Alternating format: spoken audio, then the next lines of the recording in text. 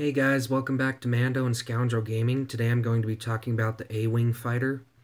So it says, with a sleek arrowhead shape, steam-lined cockpit, and massive twin engines, the A-Wing starfighter suggests raw speed even when parked within Alliance hangar bays.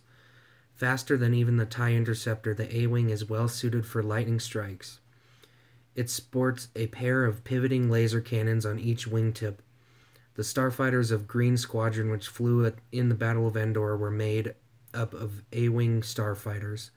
The A-Wing continued to evolve and was part of the Resistance's starfighter corps during its fight against the First Order.